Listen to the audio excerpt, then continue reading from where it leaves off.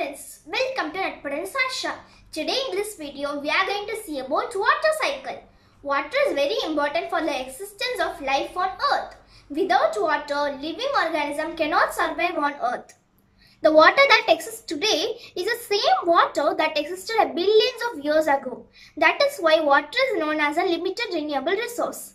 Now let's see water cycle in detail. Water cycle is also known as the hydrological cycle. It describes the movement of water from the land to the sky and back again. It follows a cycle of evaporation, transpiration, cloud formation, condensation, precipitation and water collection. Evaporation takes place when the sun heats up the water in the water bodies such as the ocean, river, lake, streams, pond, etc. and turns them into vapor. As a result of evaporation, the water in these water bodies continuously changes into vapor. Plants need water to grow. Plants use a part of this water for preparing their food and store the remaining water in different parts.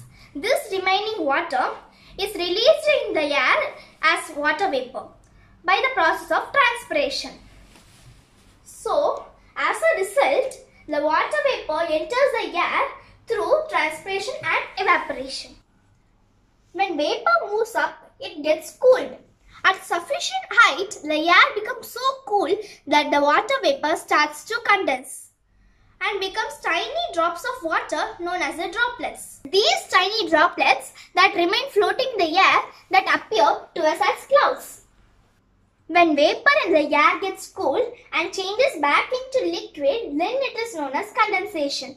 The process of condensation plays a vital role in bringing the water back to its earth's surface.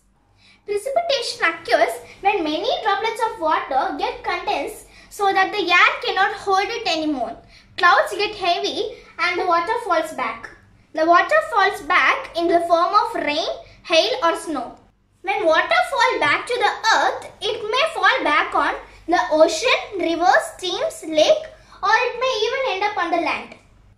When it ends up on the land, it may either get soaked into the earth or it may run over the soil and gets collected back in the ocean, river, lake, streams, etc.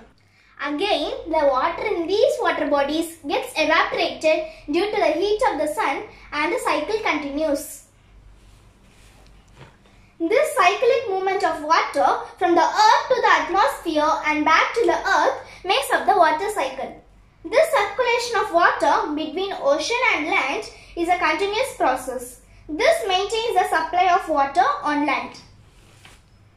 Thank you for watching my video. Please like, share and subscribe my channel. Also leave your comments below. I'll meet you in the next video with the continuation of water. Until then, bye bye from Sasha.